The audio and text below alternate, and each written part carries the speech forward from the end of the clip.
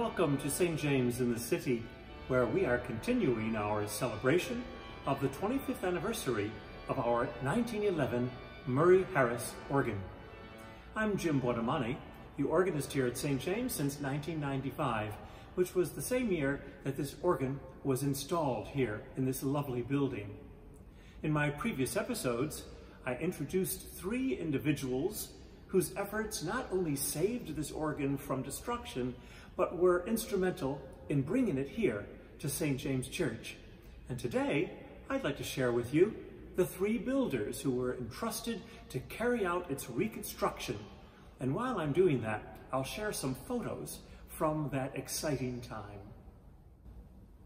The original company engaged to tackle this project was the Schlicker Organ Company of Buffalo, New York.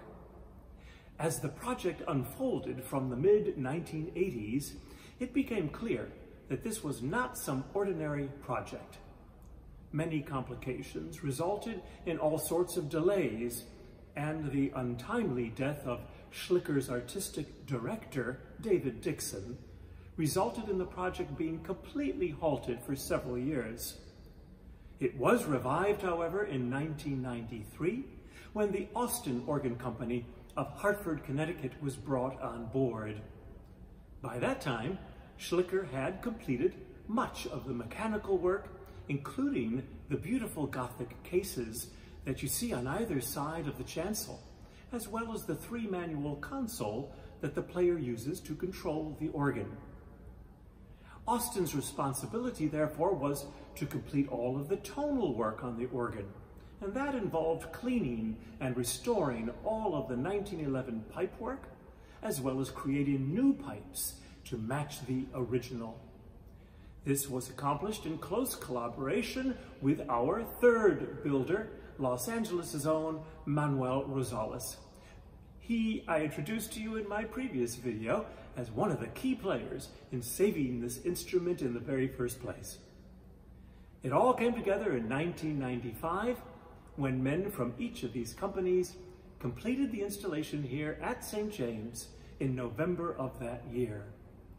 The organ was blessed with a service of solemn Eucharist on All Saints' Day, followed with a grand recital played by Australian organist David Drury. I'll have more to tell you about this marvelous instrument in my coming episodes, but now I'd like to play for you one of my favorite French pieces from a century earlier, the second movement of Charles-Marie Widor's Ninth Symphony, also known as the Gothic Symphony. Marked Andante Sostenuto, this movement has become one of Widor's most beloved, and although it is perhaps not quite as famous as his toccata from the Fifth Symphony, I find it to be a masterpiece of great beauty and supreme artistry.